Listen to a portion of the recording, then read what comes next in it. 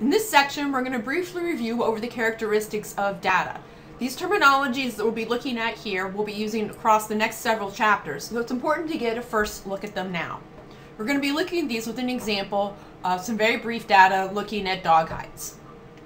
So, the center indicates the middle of a data set. Now keep in mind we can have three different types of center. So when we look at chapter 3, we'll be looking at a mean, which is the average, mode, in this case we don't have, which is the most frequently occurring data set. In this case we don't have a mode, each of them is unique, and the median.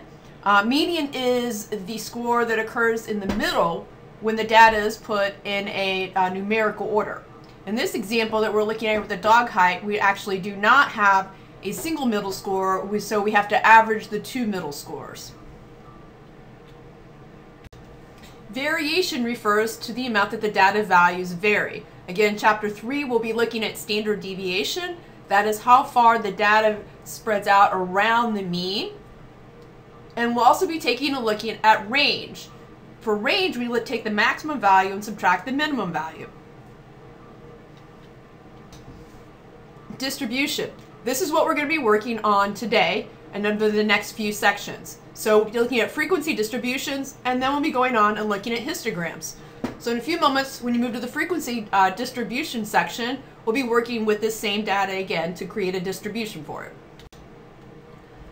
Outliers. These are data values that lie very far away from the vast majority of the other data values, and we'll be looking at these several times during the semester. In this sample data set, the values 170 and 858 appear very far away from the mean. However, they do not actually meet the statistical requirement of being 3+ standard deviations from the mean. So in this current data set, we actually do not have outliers. Last characteristic of data is time.